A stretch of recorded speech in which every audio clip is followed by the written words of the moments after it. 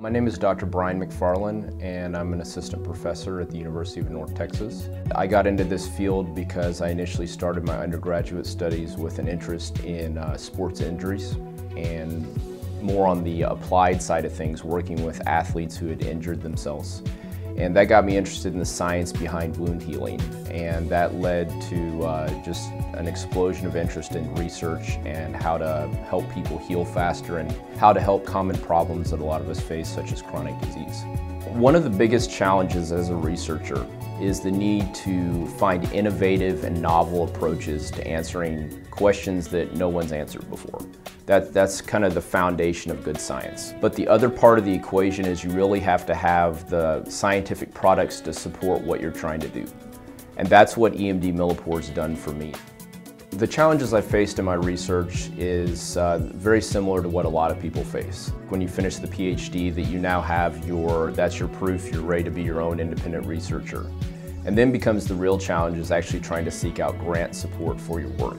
I do a lot of industry-related work right now, just trying to expand my research portfolio, but definitely the greatest challenge is trying to initially find research money to support the work you're wanting to do, and then trying to find vendors or companies that are willing to also help support your efforts through excellent customer service and unique products. About 8 years ago, I had a visit from a representative from EMD Millipore right after they acquired a company called Guava Technologies. It was a unique visit for me because at that time, I probably had no more than $15,000 of research funding to my name. So I was definitely not a big-time researcher, and this sales rep treated me like I was important and made sure that was there when I needed something, no matter how small it was there to provide the customer service that I needed.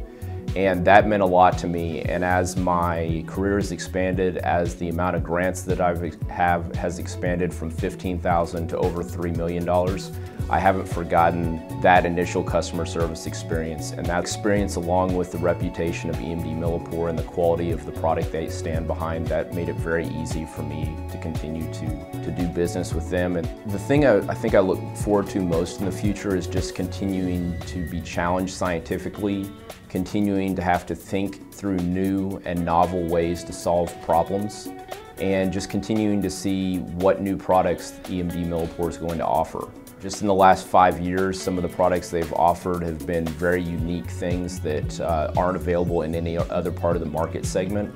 And it's been just things that have just expanded exponentially what I'm able to do in my research. So I'm just excited to see what else Millipore has in store for us. And I'm also just happy, and it's been a pleasure to work with a company that, again, really supports their customers.